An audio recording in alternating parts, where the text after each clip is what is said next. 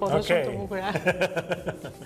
Ai panda që rinë në fund të është shumë rehat në parkun e tij në Kin. Shumë mirë. Po edhe ne jemi rehat zonja e zotëri, madje jemi mirë tani se do të bëjmë një bisedë interesante, çdo të hënë Gerond Taçi afrohet këtu me ne në studio për të na shpjeguar mbi teknologjinë. Geri, mirëmëngjes edhe sot. Mirëmëngjes Geri. Dhe cila është me pak fjalë tema përpara se ndjekim kronikën që ke përgatitur? Sot do flasim për se si makinat mësojnë nga shembujt që njerëzit ju japin në mënyrë që të zëvendësojnë në proceset e punës, të zëvendësojnë dhe në shumë gjëra të tjera. Dhe besoj do jetë një ardhmë shumë interesante. Dhe mbase mora spunto dhe nga pyetja që bëri Blendi ratën e kaluar që çdo të bëjnë këta njerëz, nëse do u zgjidhin gjithë gjërat makinat. Kjo nuk ishte shumë e thjeshtë si përgjigje. Mirë. Unë kam parë Terminator 2-shin mbrëm, Sarah Connor na paralajmëronte ai film për një të ardhme ku robotët marrin tokë. Po le të shikojmë nëse ka një opsion më të mirë, një alternativë më paqësore. Zotrin Gerond Taçi ka bërë gati këtë material. Sa kohë mendoni se do të duhet që kompjuterat të bëjmë punën tuaj më mirë se ju? Makinerit e thjeshta dhe kompjuterat dikur kryenin veprime standarde në fabrika dhe ky proces quhej automatizim. Por sot ata mund të ulin avion, të diagnostikojnë kancerin apo të tregtojnë aksione në bursë. Jemi në pragun e një faze të automatizimit që nuk ka ekzistuar kurrë më parë.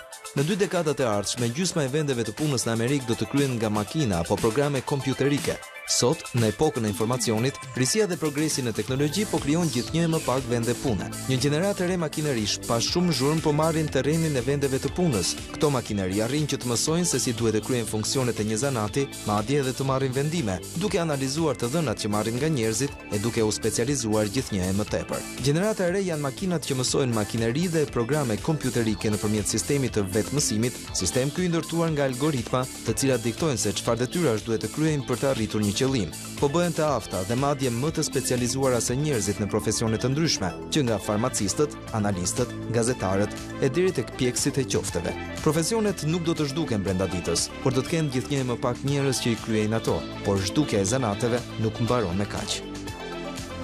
Njerëz. E çuditshme, nga makinat, nga ndërtimi deri tek picat. Do të dalim komplet jashtë përdorimit ne. Pizza al forno. E kishin bërë edhe kështu. Po pra, ishte një kompani franceze. Na trego pak në bërin gati të këtij materiali dhe po themi në hyrjen e kësaj machine learning si temë. Çfarë ka bërë ty përshtypje më shumë që të zhdukur me të vërtet wow? Më dukur shumë interesante projekti i IBM-s, që është IBM Watson, që është një inteligjencë artificiale, po ka një ndryshim inteligjencë artificiale dhe machine learning, sepse inteligjencë artificiale mëson se çfarë veprimesh duhet kryejnë njerëzit. Ndërsa machine learning mëson profesionet dhe eksperiencat e njerëzve. Dhe Watson ishte kombinimi të dyjave dhe arrin që të klonoj një profesion si për shumë profesionin e doktorit. Për shembull, duke gjykuar mbi eksperiencat e ndryshme që kanë mjekët mbi diagnostifikimin e kancerit, tashmë Watsoni arrin që të detektojë kancerin më shpejt se një doktor. Ose për shembull në sëmundjet e syve, ato të arrin të detektojnë problemet që mund të kesh në sy më shpejt se sa një. Po çfarë që bën Watsonin, po themi në planin e parë më të aftë se një doktor? Shiko, për të diagnostifikuar diçka. Për të marrë një shembull tjetër për të analizuar më mirë edhe pjesën e mjekësisë. Ishte një kompani në Los Angeles e cila kishte ndërtuar një software që punonte mbi bazën e machine learning dhe kishte për qëllim të largonte menaxhimin e mesën kompanive të ndërtimit. Dhe ky software çfarë bënte? Punësonte profesionistë lirë nëpërmjet internetit dhe studionte se si ata punonin dhe si do të zgjidhin problemin dhe pastaj mësonte nga eksperiencat e këtyre personave dhe nga mënyra se si ato kishin zgjidhur problemet dhe pastaj i zgjidhte vet. Në të njëjtën formë, Watson punon edhe në mjeksi. Në të njëjtën formë, për shembull, kemi edhe Google-in, i cili nuk është brapa me këtë gjë. Konkretisht mund ta hasnin për ditë tek përkthjimet. Kur ne për shembull mundohemi të përktheshim diçka nga Google-i në shqip, në fillim ishte pak problematike dhe nuk kuptoi. Por po ta shikoni sa vjen më shumë, duke mësuar nga eksperiencat tona, machine learning i Google ka arritur që të fillojë ta perfeksionojë përkthimin nga anglisht në shqip. Po mirë, Geri, kjo do të thotë që automatikisht kompjuterët apo diçka tjetër automatizuar do të jetë më saktë se sa vetë njeriu? Po, dhe ky është një problem social. Sepse për shembull parashikoj ka një studim që ishte bërë në vitin 2013 për vendet e punës në Amerikë, këto vende punë do të përgjysmoheshin, sepse gjysma e tyre do të zihen nga makineri apo programe kompjuterit të cilët në thelbin e tyre kanë machine learning. Në thelb janë më pak të kushtueshme se sa patjetër janë më eficient. Domethënë praktikisht shembulli i software-it të kompanisë ndërtimit në Los Angeles pothuajse i përgjysmon kostot. I përgjysmon kostot. Kështu që dal nga dal. Patjetër, por nuk smuren, nuk mungojnë në punë, nuk kanë nevojë për siguracion shëndetësor apo për pension më vonë. Dhe më interesante është që mund të replikohen kollaj. Edhe mund të punen pafund. Nuk kërkojnë rritje rroge, po. Patjetër, gjitha këto gjërat janë të mira për ata që janë, po themi, në drejtimin e kompanive, pa janë këto të mira për, po themi, sistemin shoqëror, cilin e kemi lidhur se puna sot është në bazën e gjithçka. Ne dimë mirë çfarë bën ti dhe prej asaj përgjigje që marrim, krijojmë një ide se kush është ky person dhe çfarë vlerë ka në shoqëri. Tani nëse ne bëhemi, po themi, të panevojshëm, mos humbasim edhe ne vlerën që i kemi dhënë vetes. Tani ky ka qenë një problem që është hetuar filozofik pastaj, po. Po është hetuar që në 1970 në Kanada, kur u parashikua se që atëherë se çfarë do ndodhte me kompjuterat dhe me termin machine learning apo vetë mësimi, le ta quajmë makinerisë, pra makina mëson vetë, nuk ka nevojë që ti të thuash se çfarë duhet bëj, dhe u bë një test ku njerëzit mund të merrnin një rrok bazë vetëm sepse ishin njerëz. Edhe kjo i quajt Universal Basic Income. Domethënë e ardhura bazë universale. Ishte është parashikuar diku ke $1.000 në Amerikë dhe pretendohet të bëhen teste mbi këtë lloj forme dhe kjo lloj teknologjie ka dy çështje, ose e zhduk varfërinë, ose e minimizon në mënyrë ekstreme për një shoqëri më të mirë, le të themi, ose do krijojë ekstremin tjetër që Pra se këtë pyetje dua të bëj unë, kush por nuk ja vlen sepse i bie që të gjithë personat kush do fituar në tërë këtë histori? Shiko, që teknologjia gjithmonë ka dhënë benefitet e veta për njerëzimin, kjo është e padiskutueshme. Dhe mbase kjo është një impakt social shumë i lartë, kjo situata që kemi tani, e cila do na duket pak e çuditshme tani në fillim, por më mbrapa do ketë ide si puna e kësaj. Po do ketë më tepër njerëz të papunë, njerëz të pamotivuar, njerëz që mbase do kenë shumë kohë se duhet të kenë normalisht. Si mund të funksionojë? Nga eksperimenti që u bën në Kanada, u pa që njerëzit të filluan që të studionin, të kërkonin një punë më të mirë, ose gratë kujdeseshin më shumë për fëmijët, dhe me thënë morën në rolet që donin të kishin. Po çfarë do të bënin për të fituar, për të jetuar është çështja? Ato para do t'i marrësh nga shteti. Kjo ishte koncepti, po merr $1.000 thjesht sepse je njeri. Edhe ky ishte edhe, më duket ishte një kandidat amerikan që po e propagandonte, ja harrova emrin atë çunit.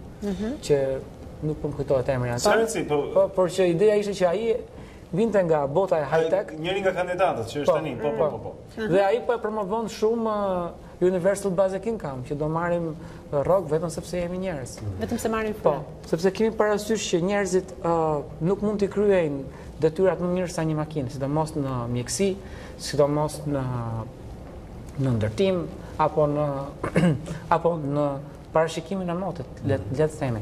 Do jetë mjaft e vështirë për një njeri të konkurrojë me një makinë. Jo, ne kemi ta një aporin edhe në biles ishte konferenca e makinave që mësojnë u bë këtë javë, dhe teza më interesante ishte një pedagoge angleze e cila tha se si nëpërmjet net machine learning mund të kontrollojmë motin në botë, ose të paktën të dimë se çfarë do bëj makina të ardhmen. Për ta bërë pak të thjesht për njerëzit që na dëgjojnë tani dhe këtë konceptin e machine learning, për të dhënë një shembull cilin mund ta kemi që tani në dorë, sepse kam përshtypjen që kjo nuk është një gjë që do që thua sot se kemi dhe nesër në mëngjes se kemi, por është diçka që dal nga dal vjen edhe plotësohet.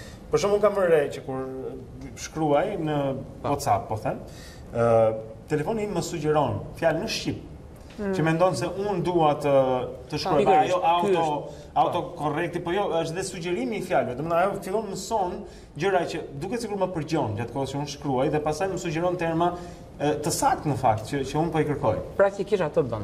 Të përgjon gjatë gjithë kohës dhe studion mënyrën tënde të komunikimit. Unë shkruaj më dhe ajo kupton që po mundon të shkruaj më një herë, për shembull, dhe më jep atë si opsion. Pikërisht. Kjo është se si makina mëson nga shembujt.